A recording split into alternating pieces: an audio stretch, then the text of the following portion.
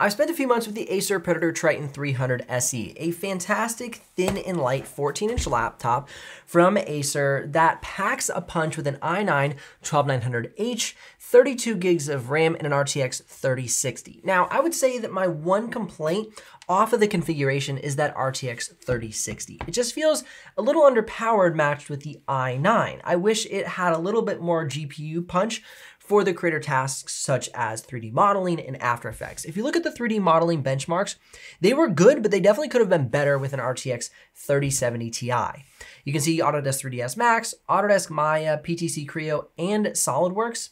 SolidWorks, because this isn't a workstation GPU, kind of falls off the chart. We'll just ignore that one. But the first three were pretty good, but I feel like we could have had even better performance in 3D modeling with the RTX 3070 Ti. Now, it would have added to the price quite a bit, and so that's why I'm guessing they went with this more affordable GPU in this system. Now, keep in mind that for 6K video editing, the RTX 3060 was great.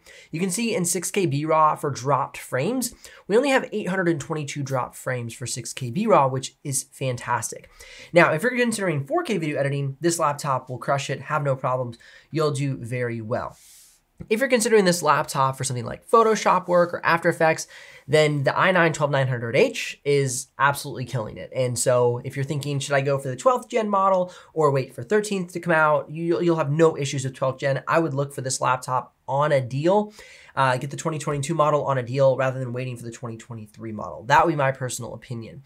Now, they are launching a 16-inch and an 18-inch model from the Predator Triton series. And so that could be something pretty interesting, and I can't wait to get my hands on one of those to give it a review. I actually should have one in the studio to at least host out an unboxing of that model. So definitely subscribe and ring the bell. And if you haven't, definitely do so. Definitely subscribe and ring the bell, because we're gonna be giving away 3 Lenovo Legion 5 Pros once we pass 100,000 subscribers. Now, one thing that did annoy me was you couldn't upgrade the RAM on this laptop. Now, you do have access to one M.2 drive if you want to go ahead and upgrade that to say like 2 terabytes.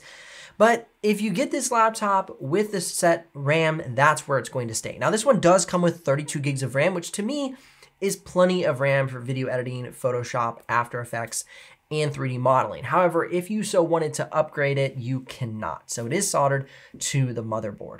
Now, it does have a shorter battery life on the gamut of battery lives. It's got about 7 hours of productivity and about 6 hours of streaming video playback, 3 hours of Photoshop battery life, and 2 hours and 42 minutes of Premiere Pro playback video editing battery life. So honestly, I wish the battery life was better, but just with the Acer Command Center, mixed with the i9, mixed with the RTX 3060, it just isn't amazing. But compared to a couple years back with laptops getting like 4 hours in streaming video playback, it's good. It just isn't great.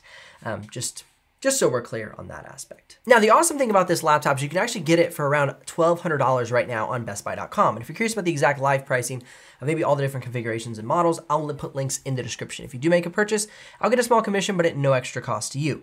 So this model that's on bestbuy.com is outfitted with 16 gigs of RAM. So that's about $1,199. If you're looking for the 32 gig model, it'll probably be around the $1,399 to $1,599 range.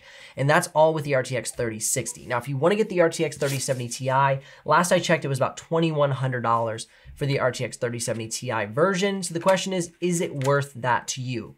As you've seen on my full review of this laptop, it does well. It has good performance, but for 3D modeling and maybe After Effects work, that extra pump in the GPU would be helpful. Now, I would say punch for punch, this is the best built Acer laptop that I've been able to have my hands on. It's fit so nicely, bottom cover into the side panels of the chassis. This aluminum material is fastened so well to the bottom cover. It passes the tap test very well. It's sleek, it's got a great design aesthetic, definitely compared to the Acer Predator Helios 300 that I feel like they never redesigned for like 5 years. This thing kicks booty. I mean, it's really, really well designed.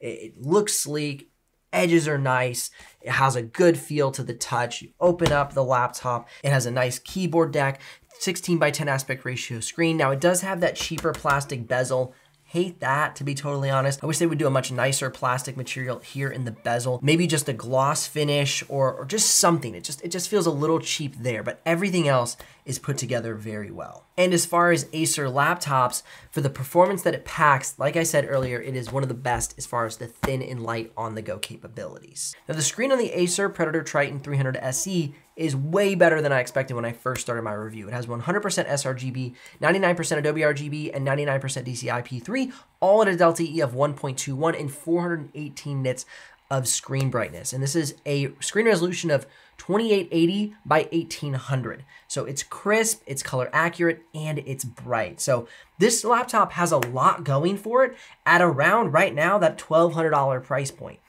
So it's definitely one to be considered. It's hard to find a laptop of this power at that price point. Now, I just redouble checked. Keep in mind that's the i7 version. That's on sale for $1199. So it's an i7, 16 gigs of RAM, and an RTX 3060. But again, like I said, I'll link up more options in the description below so you can check out all the different price points and go ahead and purchase the one that you're interested in, or at least just check it out. Remember, don't forget to subscribe. We're gonna reach 100,000 subscribers and kick off the giveaway of these Legion 5 Pros. I'll see you here in the next video.